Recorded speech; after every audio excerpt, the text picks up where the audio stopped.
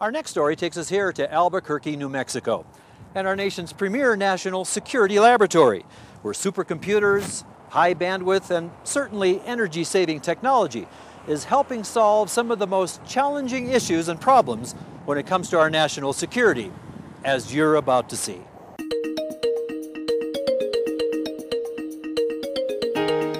Private enterprises and government agencies alike require huge amounts of bandwidth to meet their communication and security needs. Today, there is a new technology that uses fiber optic cables instead of copper cables to provide phone, data, and video services that saves money, energy, and space. Every 5 to 10 years with copper-based LANs, you have to pull all those cables out of the wall and replace them with new cables that are rated for higher traffic.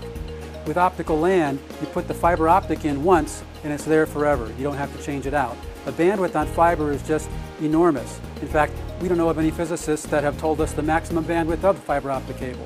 The need for updating network equipment, containing costs, and saving energy is of prime importance to our Department of Energy and giant labs like the Sandia National Laboratories. As our premier national security laboratory in charge of protecting our nation's nuclear weapons stockpile, Sandia needs high-performance computers that can communicate instantaneously with its vast team of scientists and engineers. We've always been at the front edge of what was the fastest data rate that was deliverable. We need to get cross-country at high data rates, as well as across this laboratory at high data rates.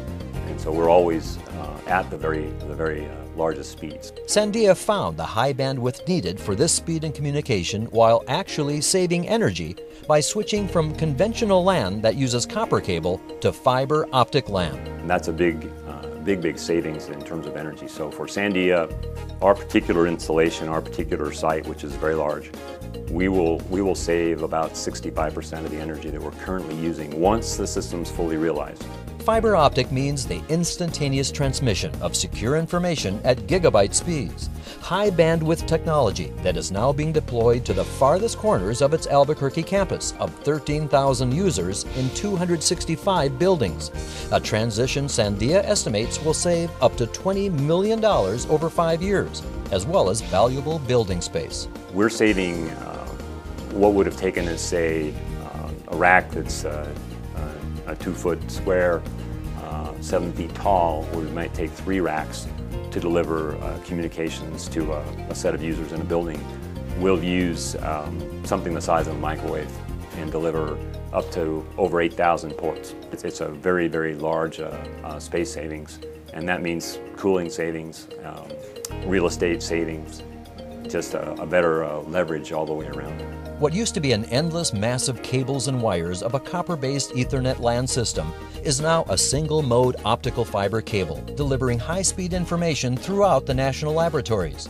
This optical LAN system, developed by a company called Tellabs, can save up to 80% in power use, cost less than half as much as conventional LAN, and provide a 90% reduction in space needed for installation of the network.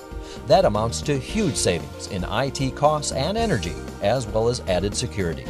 Tellabs is about advancing networks and changing the way the world communicates, like we're doing here at Sandia National Laboratory. It is showing how to get higher bandwidth, more reliability, better security, all for half the price, 1/5 the energy consumption, and 1/10 the space. When this is all done, we'll be saving about 1 million kilowatt hours per year. And those are the right kinds of things to do so we can apply ourselves and our resources the most effective way we can. National security laboratories and enterprises alike are seeking innovative ways to lower their costs. And like Sandia, more and more are choosing passive optical LAN technology like Tellabs for a greener, more energy-efficient way to deliver information in the workplace.